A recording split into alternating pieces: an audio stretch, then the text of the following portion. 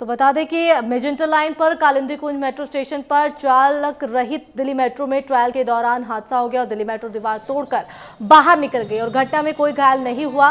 Delhi metro मामले की जांच कर रही है, तो वहीं घटना की वजह मानवीय भूल बताई जा रही है। तो नोएडा से साउथ दिल्ली की दूरी कम करने वाली दिल्ली मेट्रो की मेजेंटा लाइन का उद्घाटन क्रिसमस के मौके पर पीएम मोदी करने वाले हैं और 25 दिसंबर से मेजेंटा लाइन के एक सेक्शन में ट्रेनों का परिचालन शुरू हो जाएगा। तो मेट्रो बॉटेनिकल गार्डन से शुरू होकर कालका जी मंदिर तक जाएगी। तो आप देख सकते हैं किस तरह से, हालांकि गनीमत यहां पर यह रही कि कोई जानी नुकसान नहीं हुआ है।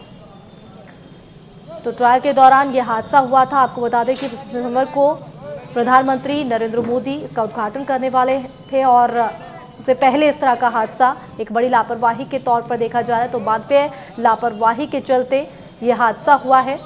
तो कालिंदी कुंज में मेट्रो की दीवार से जो मेट्रो है वो टकराई है, जिसके चलते हादसा हुआ। तो दिल्ली के कालिंदी कुंज का ये पूरा मामला है, जहां पर ये बड़ा हादसा होते होते टला है। गनीमत यहाँ पर है कि कोई जानी नुकसान इसमें नहीं हुआ है, लेकिन मानवीय गलती के चलते ये पूरी घटना सामने आई है।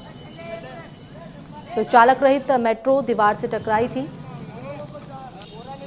तो आपको तस्वीरें भी हम दिखा रहे हैं, इस हादसे के दौरान की तस्वीरें, किस तरह से यहाँ पर जो लापरवाही है। हालांकि अब इस पूरे मामले में जांच की बात कही जा रही कि आखिर कहां पर गलती थी, किसकी गलती के चलते यह हादसा हुआ है। तो चालक रहित मेट्रो दीवार से टकराई है और किस तरह से दीवार को पार करते हुए मेट्रो बाहर आई है वो आप तस्वीरों में देख सकते हैं। लेकिन राहत की बात यहाँ पर यह है कि जिस दौरान ये पूरी घटना घटी उस दौरान मेट्रो के अंदर कोई मौजूद नहीं था, तो कोई जानी नुकसान की कोई खबर नहीं है। तो दिल्ली के कालिंदी कुंज का ये पूरा मामला है।